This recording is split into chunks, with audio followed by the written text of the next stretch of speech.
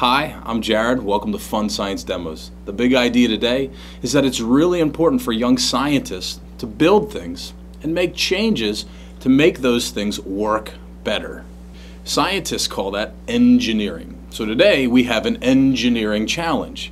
We're going to challenge you to build a balloon-powered car. We're going to make that car and then show you two types.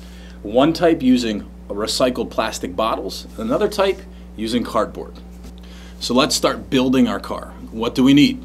A plastic bottle, 4 lids, scissors, rubber band, balloon, pencil, and I have a little thumbtack stuck to the eraser of that pencil so I don't lose it.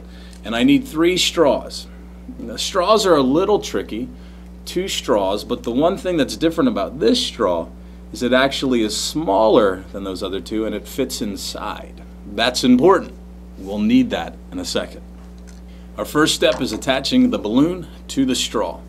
And there's nothing fancy. I'm going to slide the balloon, the neck of the balloon, over the end of the straw, take my rubber band, and now use the rubber band and keep twisting it and looping it over till it's tightly fastened to the straw. It's attached, but let's test it to make sure it holds air and nothing leaks out.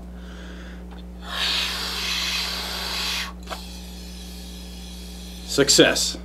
Step number 2. I need to cut a hole in the bottle so that I can pass my straw through the bottle so it comes out the neck.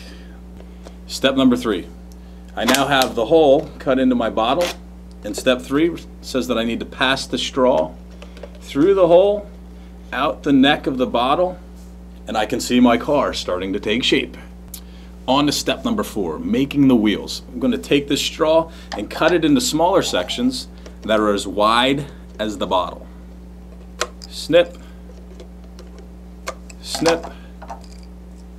I have the start of 2 of my axles. The next step in making our wheels, take our final thinner straw and I'm going to cut it in half. And each half I'm going to put through the other clear axle that I made.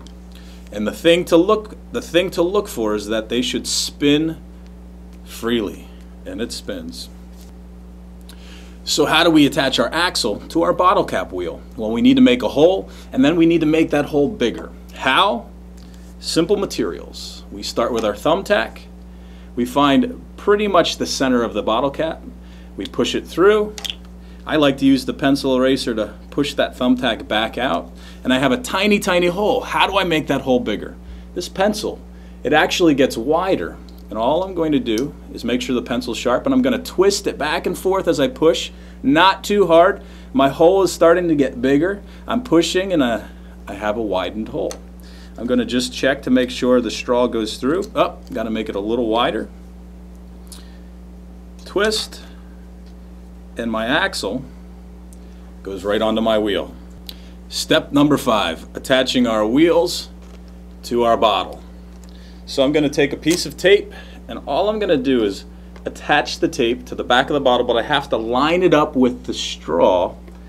And what's really important is I want these wheels to be as straight as possible, because my car won't go straight if my wheels aren't straight. Eye it up, it looks pretty well lined up. Just attach the second wheel and I'm ready to roll. Step number 6 is testing our car to see how it works, if it works, and see if we need to make any changes. So how do we power it? We blow up our balloon.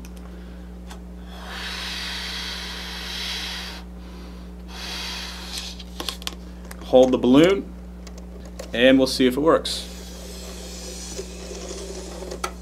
My car works.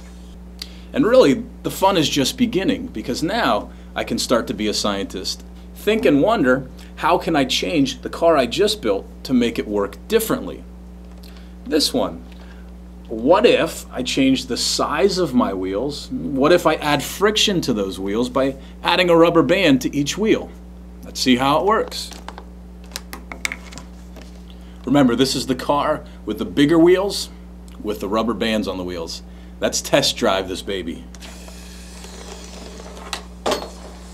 The questions don't stop there. One of my young scientists in my classroom started to wonder, well, What if I change the angle at which the air coming out of the balloon hits the table? That's great thinking.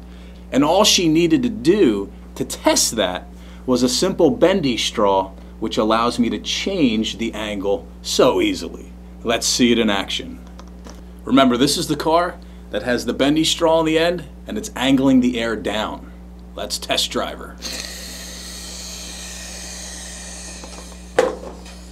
I have still another question. What happens if I don't use a bottle? What if I use something totally different, like cardboard? Here you go. On these cars, I used cardboard for the body of the car and cardboard for the wheels. This one, I tried a different axle. I used long wooden toothpicks called skewers. Let's see how they roll.